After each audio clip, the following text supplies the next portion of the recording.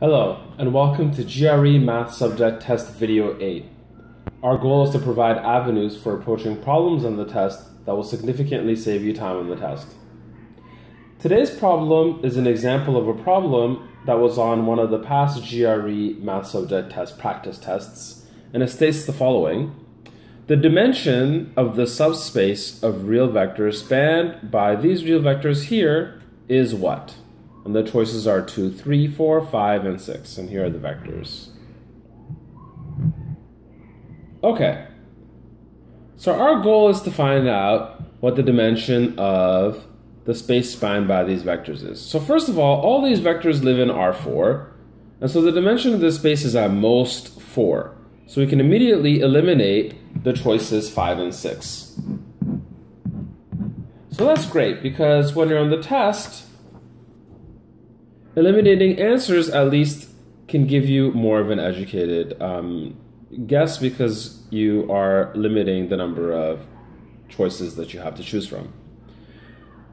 Okay, so now let's hunt for a minimal set of linearly independent vectors among these vectors that we have, because that can give us a basis for the subspace spanned by these. Okay, well, the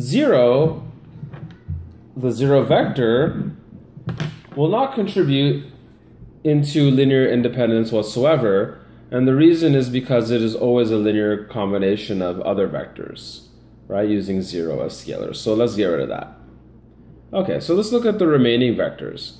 Now notice that the third components of each of these vectors is a 0. So really, we can think of these vectors as lying, if we label the third component with the letter Z, we can think of these vectors lying in the z equals 0 plane in 4 space. And so we can project onto that plane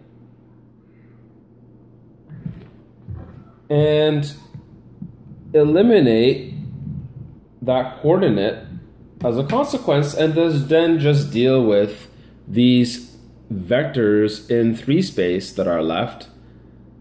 And the dimension of that space is going to be the same as the dimension of the space spanned by the original 5 vectors. Okay, so now we're down to looking at the span of a set of vectors in R3. Right, and so the dimension is going to be at most 3, so we can eliminate 4 as an option. Okay, so what happens with the rest of these vectors? Right? Well, observe that this vector and this vector are linearly independent. They form a linearly independent set, right? One is not a scalar multiple of the other. And furthermore, since this vector here has a non-zero component at the bottom, namely the last component is non-zero, whereas these two are 0, then this vector can't be written as a linear combination of these. Right? And these vectors, 3 vectors here, will form a linearly independent set. Okay, great. So these 3 vectors form a linearly independent set. And so the dimension of the space that we're interested in has to be at least the number of vectors here, which is 3, right? But we know it's either 2 or 3, and so we're left with 3 as our only choice. Okay, so this is a quick way to go about figuring out linear independence with a list of vectors.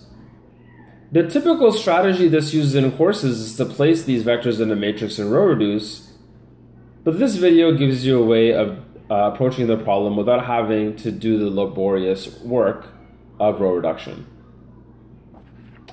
Thank you for watching today's video. If you enjoyed the video, please click the like button below, and if you'd like to see more videos of this style, on the GRE Math Subject Test, please subscribe to this channel.